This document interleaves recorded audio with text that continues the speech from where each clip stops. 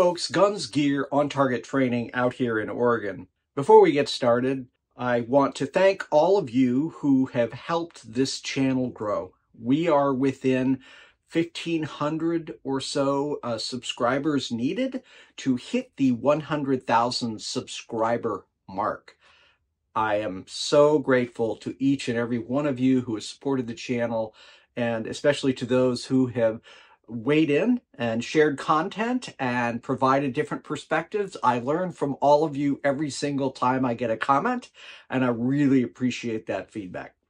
All right, enough of me talking about that stuff. Let's talk about the Smith & Wesson M&P Response Carbine in 9mm that uses M&P 9mm double-stacked magazines.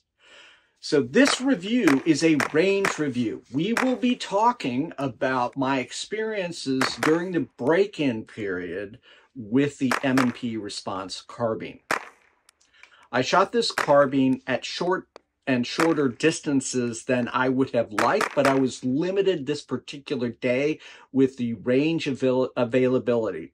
So I was working a lot of drills that were really, 15 yards and in. The maximum distance on this range is about 18 yards.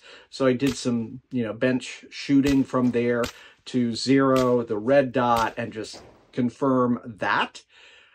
What my takeaway from the time on the range was, Smith & Wesson did a really nice job designing this particular carbine. One of the things that was immediately noticeable to me was the quality of the trigger. Nice, clean, clear break, great reset, and it provided very good accuracy. Again, I get it, guys. We're shooting at short distances, and I'm sure some of you are like, well, it's a carbine. You shouldn't be shooting from 10 yards. That gives you no idea. Fair enough, fair enough. And we will follow up with some additional video shooting the carbine at greater distances, including 25 and 50 yards. And frankly, that's for a 9mm carbine. Like, that to me is its intended purposes. Maybe I'll get it to 100-yard range and see what we get. I'm not expecting, this thing to be a tack driver, right? It's just not the right caliber and not the right setup to be that tack driver, that sub MOA, 1-inch MOA. It's just not going to be. Still, it was a joy to shoot. Very, very soft, mild recoil. And yes, it's a blowback design, but I'm telling you guys, it was fantastic. So when I was shooting it, some of the things I was really appreciating was how easy it was to keep the carbine, of course, within 9mm, right? And to run this, to keep the carbine right back on point and bring that red dot right to where I was aiming. Very easy to get good groups and, combat effective hits in the upper chest area, right, at 6, with that sort of 6-inch diameter on the target that you'll see here. And follow-up shots were very easy.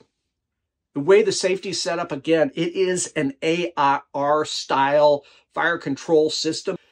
It is super easy, and the things like the safety, manipulating the safety, it's very distinct, on, off, on, off. It is just well designed. The mag release, like, you talk about mags popping out. When you hit this button, which is right above where the trigger well is here, right at the very top, you hit that mag just jumps out. Fabulous design. Like, it just really works. Other things, of course, the standard ping pong battle. I was running it sort of two ways. One, using the charging handle, just racking that back, and also just hitting the ping pong paddle when I wanted to bring that bolt forward and pick up another round. So the carbine functioned very, very well. When I put a suppressor on it, this is a Banish 45 suppressor that I was running, and this particular firearm with the Blazer 115 grain aluminum cased ammunition, I was getting failures to feed.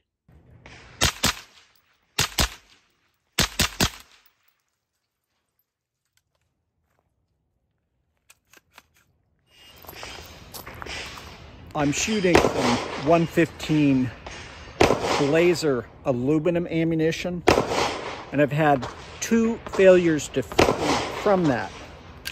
With any of the other brass case ammunition, no problem whatsoever. So I think, at least with the suppressor on, it does not want to feed this Blazer aluminum ammunition. Now, this happened with several different magazines. When I tried other 115 grain ammunition with the suppressor on, no problems whatsoever. I then shot 124 grain suppressed, 147 grain suppressed, all with standard brass casings, some reloads, some, new factory ammo. Everything functioned flawlessly. I think I put 300 rounds through it, and the only stoppages that happened twice while the suppressor was on the carbine was that particular Blazer ammunition. Again, I've shot that for years, shot cases and cases and cases of it. It's good, it's reliable, it's inexpensive. But with my suppressor and this particular carbine, I was getting those failures to feed from the magazine. And you would see a round that was partially in. And again, I think what was happening is because of the suppressor, the blowback design was not driving the bolt all the way to the rear. So it was driving it part way, enough to eject the spent casing, but then it not far enough back that the new round could fully seat in the chamber. So I still haven't cleaned it. And let me give you a close-up here. It's really dirty, and this dirt and grime and carbon is mainly when you run a suppressor. It's just slightly going to be slightly dirtier in the experience. Double taps, quick shots, all of the things that I want in a carbine worked, no problem. Great, reliable. Good accuracy, again, from 15 yards and in, so you can all push back on me and say, oh, but you don't need a carbine at 15, meters and 15 yards. Like, that's ridiculous. Just use a pistol. Hey, dude, like, here's where I'm coming from. When I have a carbine, it is so much easier to shoot. And then part of the drills that I was running my M&P, 2.0, the 4.25-inch barrel with the metal frame, a newer design that came out last year. And again, I can shoot that because I shoot that pistol a lot. But when I did the same drills with a carbine, and anybody who understands this is why a long gun is often superior. Again, depends on the mission and what you're trying to do, but it's often superior, especially in being able to shoot quickly and accurately, or teaching new shooters who have not had the experience of how to shoot a firearm to learn. There's no felt recoil of any significance, and you can have immediate success for a new shooter right out of the gate, particularly with a red dot, right? So you're setting them up, you say, see the dot, see the target, right? When you come up on target, bring that dot to where your eye is, fire. It's that simple. So in the video, throughout this video, you will see various, me shooting from different perspectives and different views, both in front of the camera, to the side of the camera, and at distance. And at distance, again, I was using a bench. I was using a rest, got this very comfortable kind of setup on that, and was able to get, very good accuracy again at a short distance. But still, I'm like, man, this thing works. We will follow up this video with a video on other types of pistol caliber carbines. So you'll see us talk about this, the M&P. You'll see us talk about a Foxtrot Mike 16-inch, which is really a lovely carbine, as well as a lever action carbine, and the Ruger PCC, which is another fine little handy carbine. So for me, guys, if I could only own, if I was like one of those people, I was like, okay, I want a reliable pistol that I know I can use, and I want those same magazines, whatever magazines I had, to be able to work in a long gun, in a carbine, then a pistol caliber carbine like this Smith & Wesson Response Carbine is a great option to consider. Well, folks, I really appreciate each and every one of you, the time that you take to watch the video, the comments that you share. So please let me know your thoughts. What do you think of carbines? What do you think of pistol caliber carbines? Would you, if you could only have two firearms, right, a long gun and a handgun, what carbine, pistol caliber carbine, would you select and why?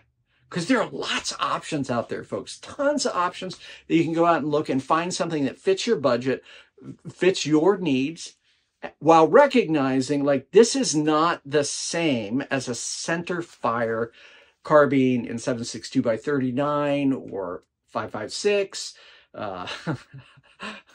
or well, we could go on down the list. But a center fire rifle carbine is going to give you obviously much more reach, and it has a real benefit in many cases. But in a urban environment, a home protection environment, the velocity of a 9mm at 1,200 feet per second is far less likely to over penetrate through multiple barriers unless you're using ball ammo. But if you're using defensive ammo, it's not typically going to leave your house and then proceed through the next house and the next house like a 308 or 30-06 or some 5.56, right? So this again has many applications that are worth considering.